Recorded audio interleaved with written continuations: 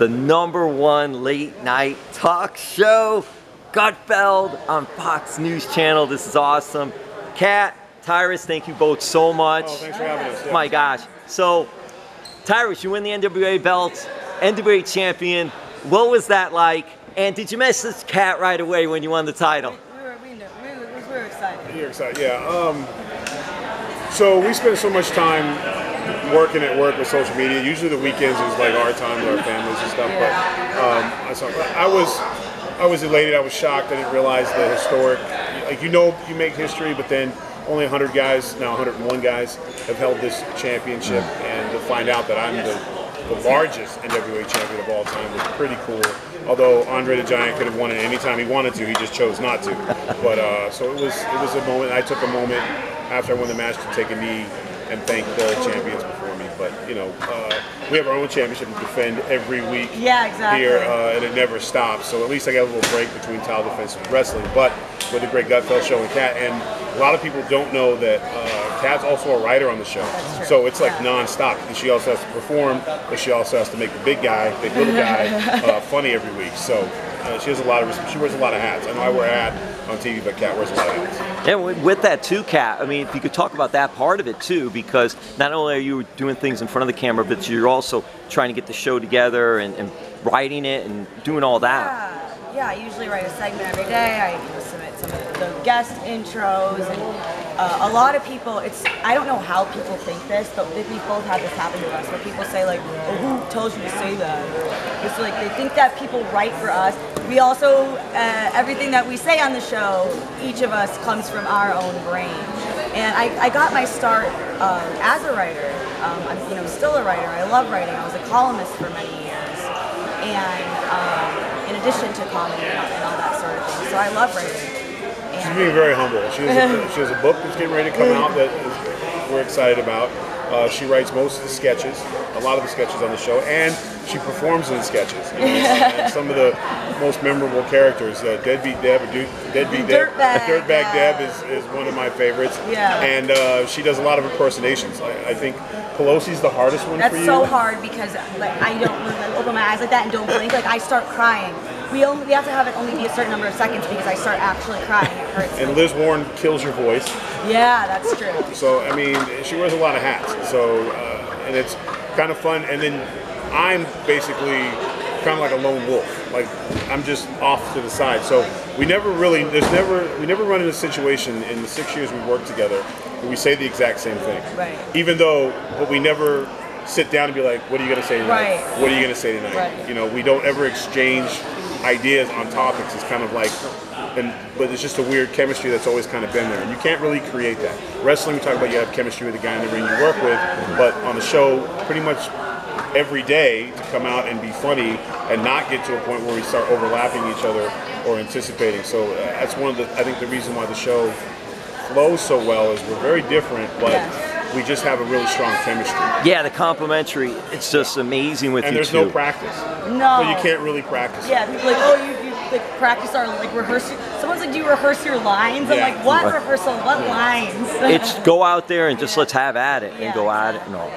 What do you think has just been the key or some of the keys, the secret sauce to the success of this show? I mean, Fallon, Kimmel, Noah, Colbert, all of them. You guys beat everybody. Basic cable and free TV. You guys have beaten everybody. #1 late night talk show. And when we spot them 30 million a night. So that in itself is... Yeah, and our staff is, like, we have less than 20 people. And that includes, like, us and like, everybody. And, some of the other shows, they have more writers. They have teams. We have Tom. Writers, yeah. We have two Joes and Toms. Yeah. And Joan and the rest of the staff. And it's like one row.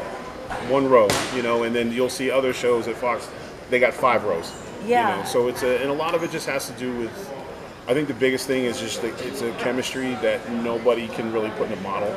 Right. I know I think Comedy Central tried a similar show, but when you have 3 very distinct voices, it's sometimes it just doesn't work, and you can't create it. You can't be like, okay, we're gonna have this one and this one. She's a libertarian. I'm kind of a middle of the road Republican. Gutfeld. You know, so right. and he has a strong personality, and he's very outspoken and will dominate you if you allow him to. And it just doesn't really. Our personalities are very different, but for whatever reason, it just kind of worked. Yeah, and I think we also. You would never see this group of people talking and having these conversations. I mean, it was us that one show when we had, you know, Dr. Carl Hart, the heroin professor, like super, you know, drug legalization, and then he's on with like Kilmeade and Harris Faulkner, and we're talking about drug legalization. That's not the kind of thing that you would ever see. No. And you know, we like have fun. Yeah. And we all have our own lives and work hard on being that and being supportive. And I think the bottom line is like, and again, no one takes themselves too seriously. Yeah. Very rarely have I said, "How dare you, Kat? Do you really not understand that I'm at the time world television champion and I have an office? Yeah. And I will not be talked to this way." Like, we just don't have those personality conflicts. No one ever gets bigger than the show. And I think that's the biggest thing. Yeah, because success does breed anarchy, and it does breed like, well, I'm really the star, and not you, and you're not the star. And why is his picture bigger than ours? I mean, those type of things run rampant, but we've never had those. No, we've never had issues. that, and we can also obviously tease each other, make fun of ourselves. I think that's the biggest thing. We're not afraid to make fun of ourselves. Yeah. Recently, you had another pro wrestler on the show, the mayor of Knox County, Tennessee, Mr. Mayor, Glenn Jacobs, aka Kane, and just another one that's funny but also intelligent and just came across very good on the show. What did you guys think of just having Kane on the show? And Tyrus, I'll say to you first. So the biggest thing for me is that Glenn, Mr. Mayor, he was very influential with me when I was in the locker room at the WWE. And our conversations went from what club you're going to, what hotel's fun, etc., to what are you doing with your money? Are you saving? Are you putting it away? Are you paying attention to the political climate in your home, what your taxes are going to? And these are things that he would preach constantly. And then you started to look at things differently. He would talk about, you know, not everyone's going to be wrestling for 30 years, and you're not always going to make the end, but why you're doing it now, why you're able to make a great salary doing what you love, you need to be conscious of what's going around. And that made a big difference for me. And then he practiced what he preached, which I think is important. And we see that now with his politics, because as wrestlers we travel the world, and no one knows our fans better than we do, because we see their towns, we see what's going on, we see when they sacrifice. Like, I'm going to buy tickets to a wrestling show, and then we see the fact that they're struggling for work, struggling to keep the lights on. So you have to be empathetic for that. And I think, although we don't always get like libertarians, conservatives, the mainstream media always kind of paints that picture of like stuck up, rich, disconnected. But I think of all the reasons why we are the way we are, because she didn't grow up in the greatest of circumstances. I mean, being from Detroit. We've had the people try to put us in a box. Yeah. And like okay, so you work at Fox News, and that's all I need to know about you. Yeah, that's right. And if you watch the show for 2 seconds and you hear us talk, and you know that you could not be more. Laughter is not one-sided. It never has been, and so that's it. And we just try to go out and be natural. We don't try to be like, I need to be funny to conservatives. Right. You know what I'm saying? Because then the jokes are boring. I mean, it's just not. You just got to be yourself. And if anyone, and what happens is somebody who doesn't, if you don't watch any other Fox News and you just watch us, it's just we try to kick some knowledge, but at the same time, our job is to send you to bed at night with a smile on your face. And that's the goal, and I think we're doing a good job of that. And that's also a goal of professional wrestling. Same thing with wrestling. Good guys win at the end. Putting the smile on the faces and all. And please come back. Yeah, I know. I grew up. I mean, it was great. It wasn't horrible, but silver spoon is not accurate. You came from a working class family, right? Of course. Yeah, and it's people. They just think they see Fox News. So many people are like, well, that's all I need to know about you. You're this. You're this. You're this. You're this. And it's like, oh wait, I'm not any of those things. But like I'm the person who they would say is closed-minded. Yes. When clearly they just show their hand. Yeah, and when you are literally at one point in your life, you have a mattress and a door that's a yoga mat. I think you paid your dues. Yeah, exactly. So, Kat, are pro wrestlers though taking over? Gutfeld, and they had Kane on. It's like okay, not a big wrestling fan, but I didn't realize how many people that I knew were, because when Tyrus, when you first started coming on the show, we first started doing things together, I saw people text me like, you know the Funkasaurus? I was like, I guess I do. Yeah. Because if you were, and I guess, are you finished? No, she's writing. She's work. I don't know football either. No. But like, people who work for a living don't always know what's going on because they're doing their work and they're building their story. And sometimes it's kind of cool that she doesn't know the rest, because she'll never try to be a wrestling enthusiast or like drop knowledge. Although when I did host the show and I threw a question, she did research because she's a journalist, and she hit me with the Barry Horowitz losing streak, and I was like, phenomenal, phenomenal. See, he got it, and that was like, see, so you don't have to watch it every day, but when. I was floored by it. You know, she did way better than Ortega did.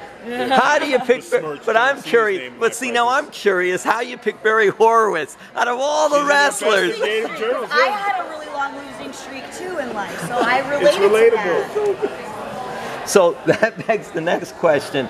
So Tyrus, do you think one day maybe Kat could manage you in a match, or do something? I mean, she'd probably beat up half the people in there in the locker. I keep waiting for when the time is right to do something, because if Greg can't be trusted, he would turn on me in a second. I believe Kat would have my back, but Gutfeld cannot be trusted.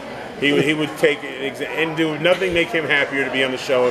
And hey, where's your title? What happened? What happened? I'm like, you know what happened. You happened. You. Yeah, you happened. So I think Kat would be out there going, is this right? Are we good? Well, everyone's, well, maybe you should throw the towel in if I got in trouble. Like Kat, no, I was going to make a comeback. You just didn't know that. So, but yeah, at some point, I'd see us doing something. It's just that would be fun. The work that goes into Gutfeld. Like, I'm juggling my wrestling career. I'm so lucky to NWA, the schedule permitting the way it is. It's staggered out. Unfortunately, I don't think I could work for any other wrestling promotion, just because. Not for me, I commute. I fly from another state. But Kat's work day starts every morning right around 8 a.m.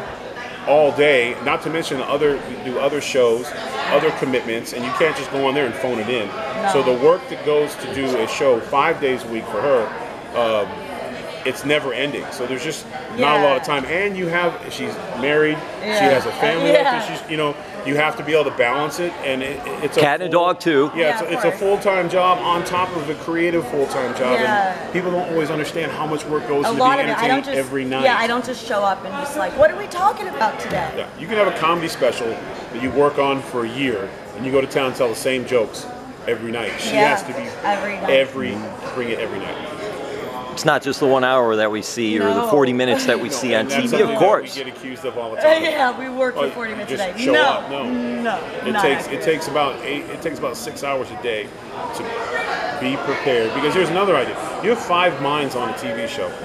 You might have the best idea, but someone goes before you and they had the same idea. Or what they say, it's not the same, changes the conversation and takes it in a different direction. And I can't go, well, hold on. I clearly was talking about fiscal responsibility, even though Gutfeld went on this weird tangent about aliens and their sexual habits. Right. Which you always have to be prepared for that. Because he'll go off the rails. He'll go off the rails. He will. Hear something. Hey, I got title belt and bringing it to television. You were the NWA TV champ. Now you're the NWA champion. And was that your idea? To, hey, let's have me, but also have the belt on the show too. So when I won the World Television Championship, Dusty Rhodes started it, and Dusty was very important. Arn Anderson, all my favorite wrestlers, held the World Television Championship, and I thought it was important to always remember where you came from. And if any other sport, if you're a Super Bowl champion, you're going to wear the ring every time you're on TV. If you're a boxer, you're going to wear your WC. And I'm a World Television Champion, and I'm extremely proud to be a wrestler. I'm extremely proud of the industry and the sport that I'm in. So I would represent it every chance I get until someone takes it from me. And I surrendered the World Television Championship for it. So now Jordan Clearwater is the World Television Champion. So I would not wear that championship on TV anymore, because I'm not. So I'll only carry the championship when I'm a champion, and when I'm not, I'm not. Kat, you've held the belt. What do you think of that belt? Tremendous belt. It's extremely heavy. I couldn't lift it, barely.